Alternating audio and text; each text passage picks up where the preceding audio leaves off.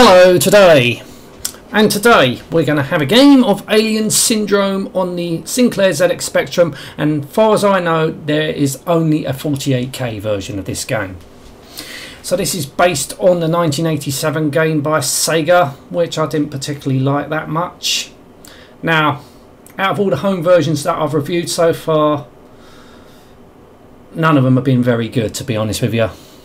So let's see how the Spectrum version plays. Right, so we've got some options here. So, alright, Kempston joystick, might as well.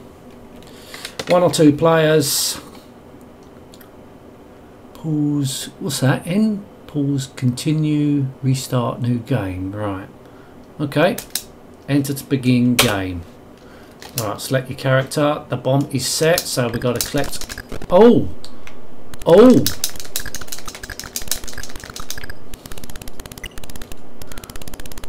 I don't think the CPC version was a Spectrum port. The graphics do look different.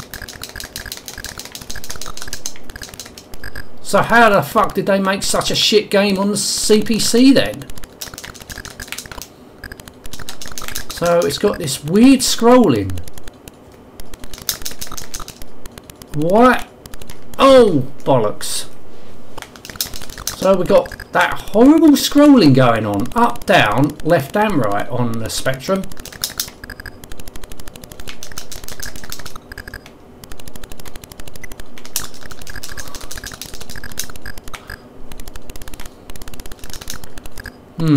Oh, fucking hell, but all suffer from the same problem.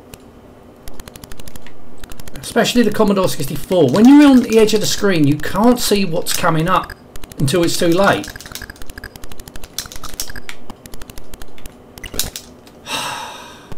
Well, this has got better collision detection than the Amstrad CPC version.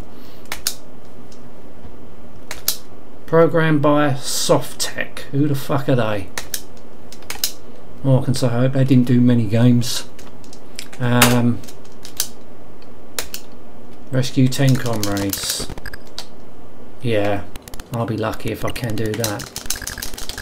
Couldn't get anywhere on the other versions.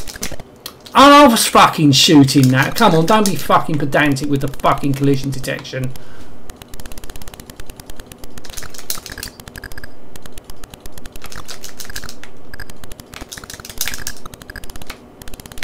So with this version, so you got a little bit of a turn, so you got to wait for him to do that little turn on the catwalk. No, this ain't fucking right, said Fred.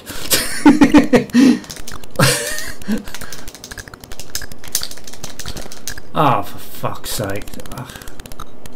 Oh, got a laser. Oh, good. So let's have a look at the map. Right, so that's where I've got to rescue my comrades.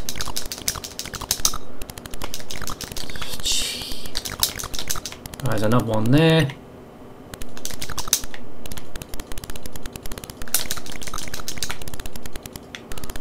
Now, this ain't no way as bad as the CPC version. That is definitely the worst version.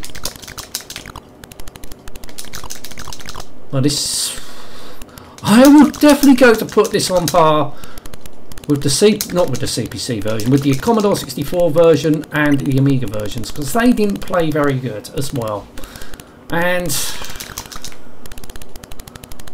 this is not great. I just don't. Why does it have to scroll like that? I know the Spectrum can do good scrolling. I've played games where it's done good scrolling, and that applies to 48K games as well. Why wasn't there no 1 to 8K game of this? I'm sure when it came out in '87, so the conversion might have been 1987. But was the conversion 1987 or was that 1988? 1 to 8K Spectrum was out. Was they too fucking tight to buy one, these fucking companies? Could have got one from Dixon's, couldn't you? Right. Ooh. He moves around quite slow, and then he scrolls and he speeds up. See, I don't get. Now he's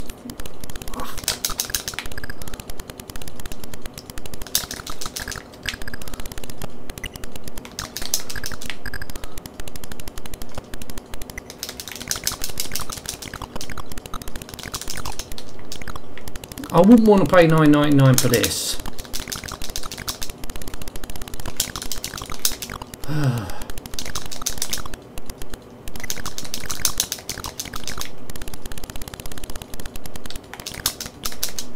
If you like this game, then good for you. As I said, I wasn't that enthusiastic with the arcade conversion of this game. Fuck's sake.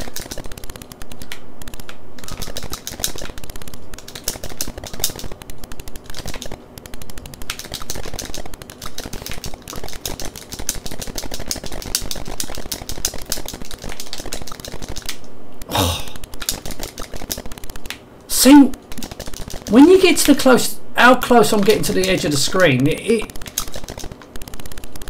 a little bit of luck plays here, because I can easily get hit and you can't fucking see it, and it's really hard to move because you've got that little delay when he turns round. I'm sure the other versions didn't do that.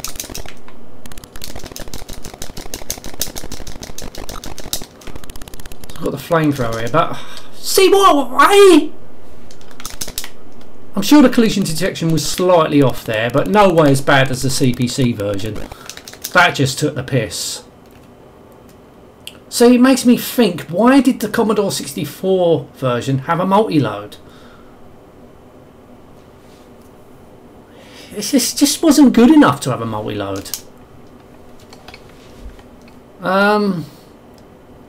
Let's have one more go. I'm just really not that enthusiastic with this game. I'm really not.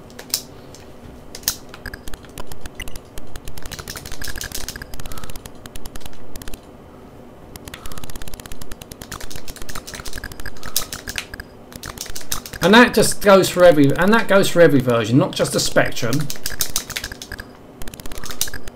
See what I mean? I'm right close to the edge of the screen. And oh bollocks! This is shit.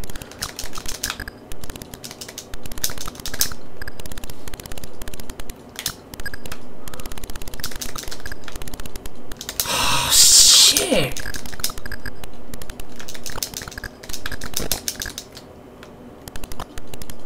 It's just. Look, now there's slowdown going on. I'm just not that enthusiastic with this game. I'm really not. Every conversion I played, all of them had problems. All of them. But not as far as bad as the CPC version. That was clearly the worst.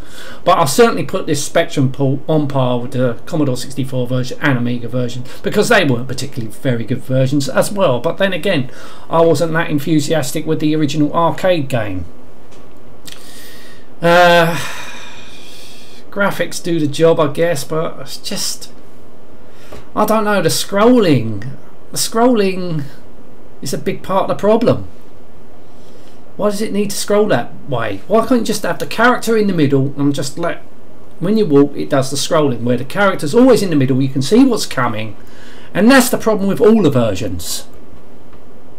All the versions had the same problem. I don't know. Maybe it's just me. I'm just not very enthusiastic with this game. I don't know. I just felt they all had problems in their own way. Anyway, going to end this now. Thank you so much for watching. Until next time, and goodbye.